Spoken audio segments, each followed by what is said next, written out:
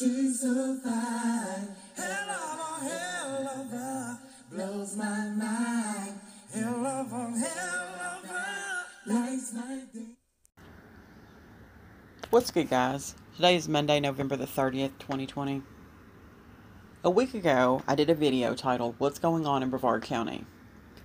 It was about two Brevard County Sheriff's deputies that were investigating the possible stolen vehicle in the Cocoa area when they came across a 16-year-old and an 18-year-old, and they shot them to death inside the vehicle. And it gets worse. This is from 16 hours ago. It's a video from the Tampa Bay Times titled, Mother of Slain Cocoa Teen Shot During Burial Service. Sincere Pierce, 18, and Angelo Crooms, 16, have been shot to death November the 13th by a Brevard County Sheriff's deputy.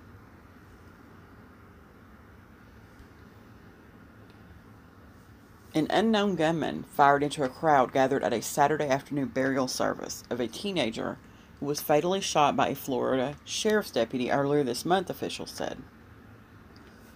The deceased teen's mother was wounded by the bullet, Florida Today reported. The shooting happened as guests gathered at Riverview Memorial Gardens to pay their respects to 18-year-old Sincere Pierce. Pierce and 16-year-old Angelo Crooms were killed November the 13th by a Brevard County Sheriff's deputy. The shot rang out as the pastor had just finished his prayers, and the teen's friends and loved ones were placing flowers on the casket, the newspaper reported.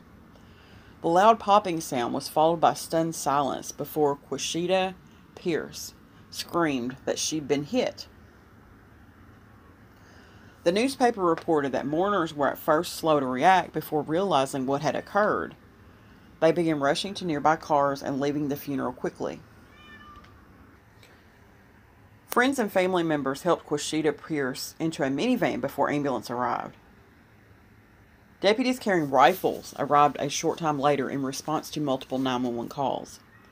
The mother was taken to a hospital, but the severity of her injury was not immediately known. Detectives and crime scene investigators remained at the cemetery throughout the afternoon Saturday, the newspaper reported. The teens were killed when Deputy Hafet Santiago Miranda fired multiple shots into their car when the teens didn't pull over. Sheriff Wayne Ivey had said the deputies thought the vehicle might have been stolen, but the teens' families and lawyer Natalie Jackson said they had permission to use the car and called it a case of mistaken identity. Their deaths captured national interest, with well-known civil rights attorney Benjamin Crump working on behalf of the families in what he called a bid for justice. Ivey has released dashcam footage from the November the 13th shooting that showed the teens pulling into a driveway after being followed by two sheriff's cars without lights. Crooms, who was driving, then backed out of the driveway and drove forward in the direction of a deputy who, gun drawn, repeatedly shouted at the teen to stop the car. The sheriff said in a Facebook post that the deputy, quote, was then forced to fire his service weapon in an attempt to stop the deadly threat of the car from crashing into him. Whew. I cannot imagine trying to deal with that tragedy and then trying to bury my child and having someone shoot at the funeral service and actually hit the mother of the young lady that was killed. So I just wanted to bring that to the channel because I try to follow these cases on out. And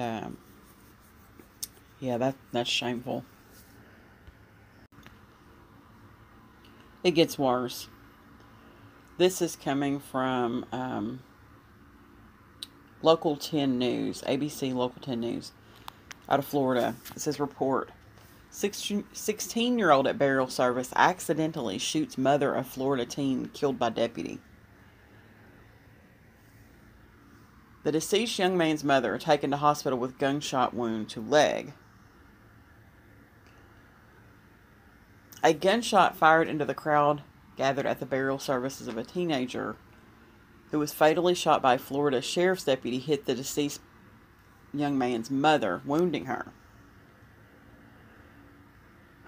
Quashita Pierce was hit as the pastor finished his prayers at Riverview Memorial Garden Saturday afternoon, according to Florida Today, who originally reported the story.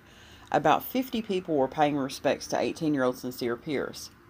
Pierce and 16-year-old Angelo Crooms were killed November the 13th. It goes on to say local 10 sister station WKMG reported that an initial investigation found that the shot at the service came from an accidental discharge from a gun carried by a 16-year-old attending the burial. The shot penetrated the teen's leg and impacted Pierce's leg. WKMG reported family members attended to her before paramedics arrived and took her to the hospital. So,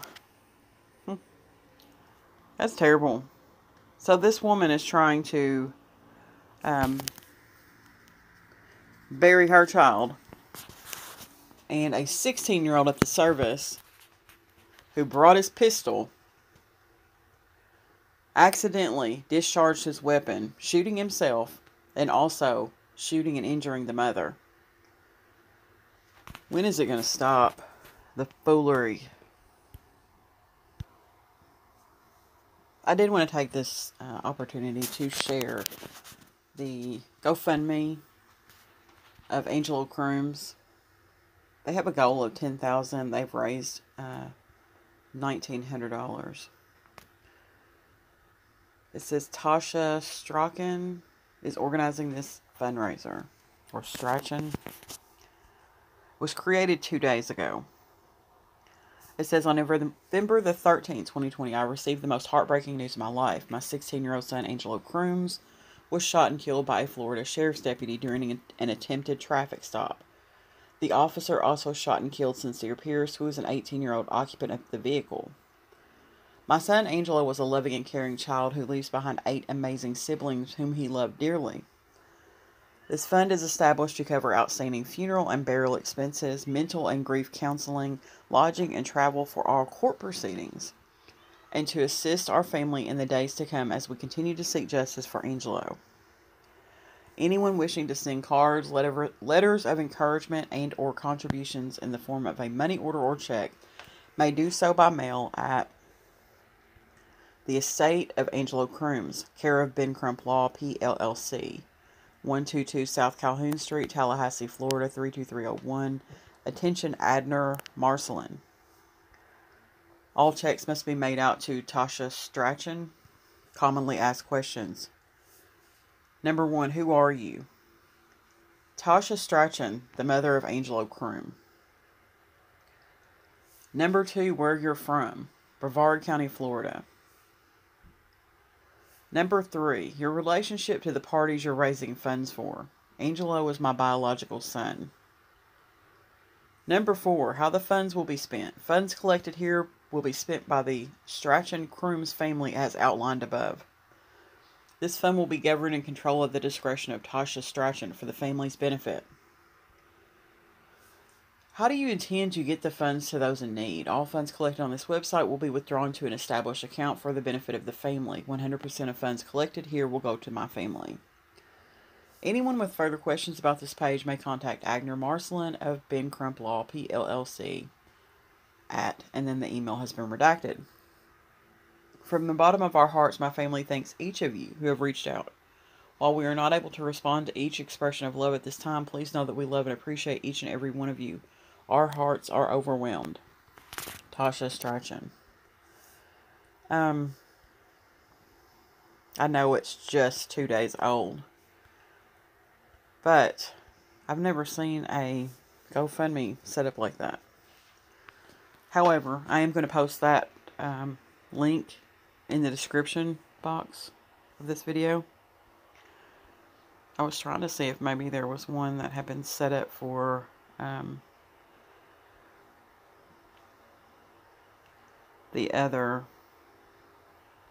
the young lady who was in the car, but I don't see one right offhand. So I just wanted to bring that as well to the channel. And I'm going to check out the case itself and do an update a little later today. But I at least wanted to bring that breaking news to the channel.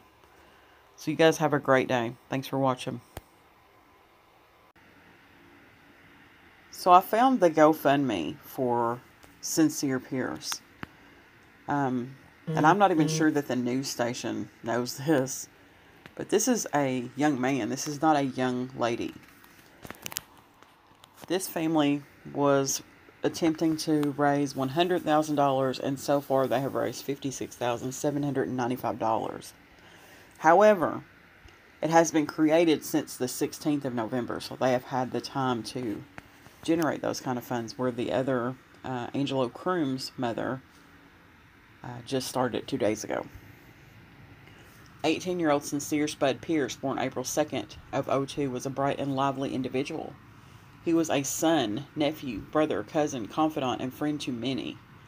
Sincere had a passion for music, and he let it be known through his recordings and frequent visits to the recording studio to put his voice out there. I still don't think, even in my article earlier, the news station is referring to Sincere as a female. Sincere left his home in Cocoa Friday, November the 13th, 2020 at approximately 10:31 a.m. with friends, and no one expected what would happen next. Sincere, along with the other passengers of the vehicle, would be the next victims of an officer shooting minutes later.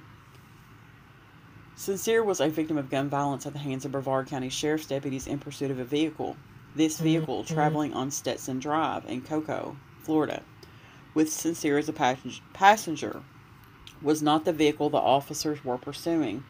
Sheriff's deputies opened fire on the vehicle as his mother stood by pleading, "Please don't shoot. My baby is in the car. He just got in the car, please." This was clearly a case of mistaken identity and negligence upon BCSO deputies. Cynthia Green, a longtime resident of Brevard County and mother and guardian of Sincere, watched as deputies yelled for the occupants of the vehicle, accompanied by Sincere, to stop the vehicle, and then immediately began firing rounds into windows of the car in what would seem to disable the occupants. This is beyond their training measures provided by FDLE prior to becoming road deputies. These shots all appeared to be kill shots, as multiple shots were fired into the windows of the vehicle. Firing at the vehicle immediately disabled the driver, and with inability to control the vehicle, it veered off, was stopped by a wall in a neighboring resident's home on Stetson Drive. Miss Green stood by as deputies spewed profanities at her, positioned themselves on foot in what already appeared to be a standoff, and murdered her son and his friend.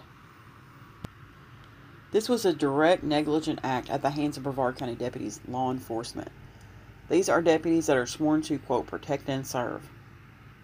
In this, what BCSO deputies are calling an, quote, isolated incident, end quote, clearly was not. Now Sincere, along with a friend, a 16-year-old passenger, met their demise that morning, going to visit other friends. No other information is being released on the status of the officers or investigation for this heinous act. It should be known to the public that no weapons or illicit drugs were found in this vehicle.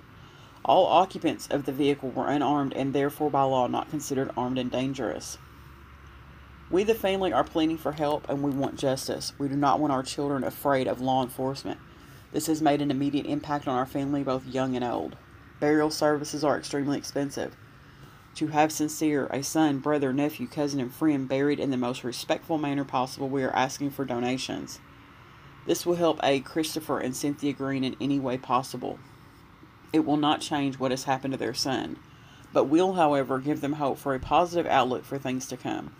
Thank you for the read in advance for any donations received. God bless. There's an update. Well, let's read them backwards. Ooh, there's a lot of updates, actually. The first update was that same day. The family would like to thank all that have personally donated thus far. All of you. We are so very grateful and thankful to you all. Justice is coming. God bless.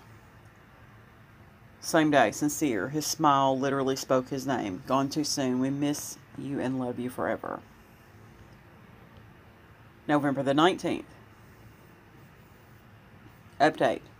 The peaceful protest held for Sincere and AJ was a major success.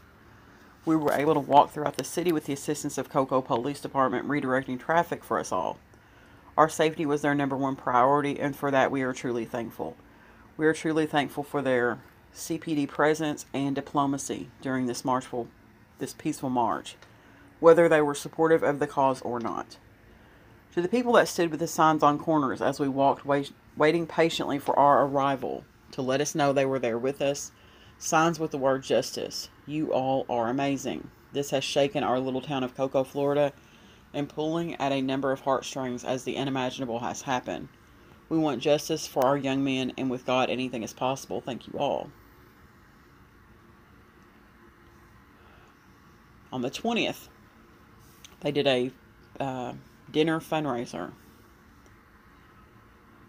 There were also photos posted showing the protests.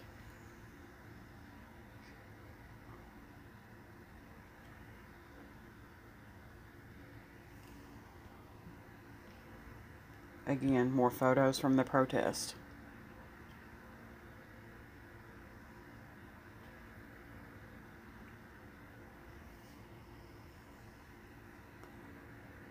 Same day.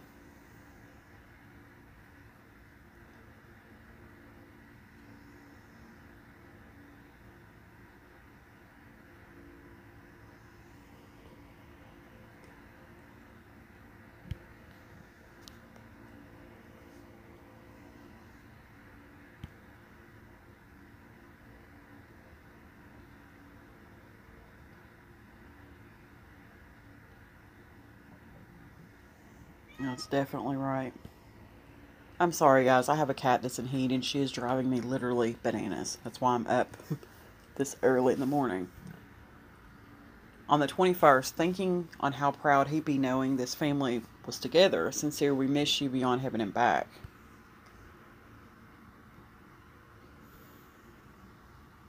On the 23rd, she posted about great support they were getting. And then on the 28th, she posted the viewing for her son, which was held Friday, and then the funeral service was to be held Saturday. And she posted these photos.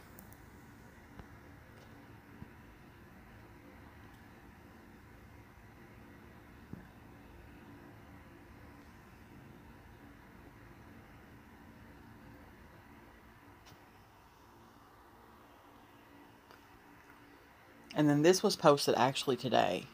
It says, I want to thank each and every one of you for your donation. I tried to thank each one individually, but it was overwhelming. All that I didn't thank personally, I'm so sorry. I appreciate everyone for their prayers and thoughts again. Thank you all. So, I wanted to bring this update. And like I said, I'll update the case sometime a little later today. But I appreciate you guys for watching. You guys have a great day.